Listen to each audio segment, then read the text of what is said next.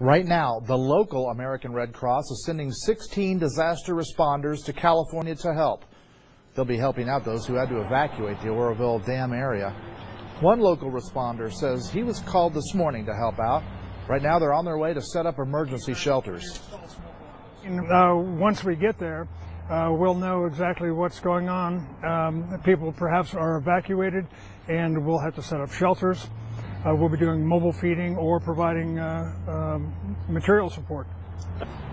And if you'd like to provide supplies for the emergency shelters, you can head over to the website and make a donation.